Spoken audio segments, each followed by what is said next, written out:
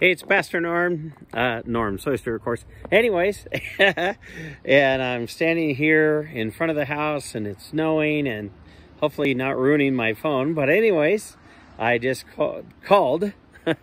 I'm just here to say, I pray you have the best Christmas ever. I pray that if you're going through hardship, that God will help you with that.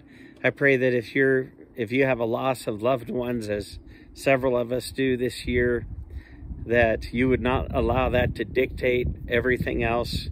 It's really hard to keep composure. It's really hard to keep patient, and it's hard to be kind sometimes. And somebody might say, well, but you know, if you're full of godly character, then those things wouldn't be hard. Well, wouldn't that be nice? The reality is some of us are just going through a lot of tough times, or just some tough times. It's a part of life. But at the same time, the most important thing is the family that we do have. Thank God for the family that has gone on to be with the Lord. Did just that. They love the Lord, so they got to go be with Him. And so please try to forgive those that have hurt you.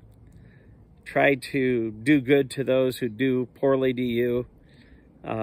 Bless those who curse you.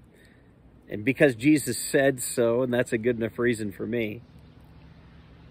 But please know this, that if you come upon somebody that's a little testy, remember this story that I guess is true. Man gets onto a subway train in San Francisco or somewhere. They get on a subway and he's got 5 kids, and the kids are just going nuts.